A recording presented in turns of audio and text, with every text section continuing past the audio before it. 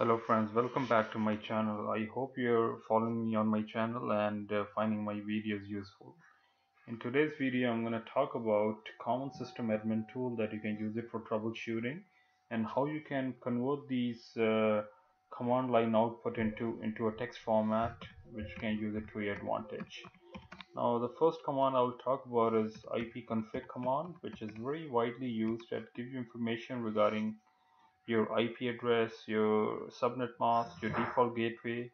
As you can see, my IP address is 192.168.0.15. My subnet mask is class C subnet, and also my default gateway too.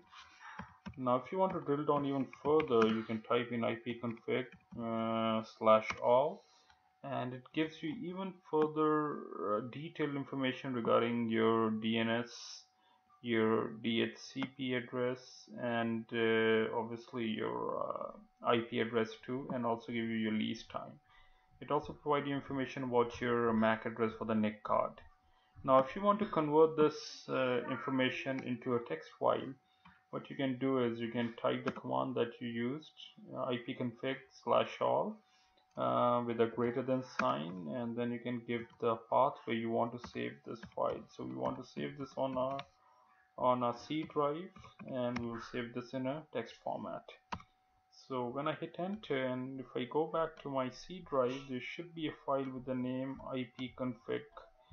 So as you can see right over here, and if I go into this, what information I had on my command line, this whole information is right in front of me. Now I can use this information, I can email if I want, I can also print out this information, give it to the concerned purpose, so make my life very easy.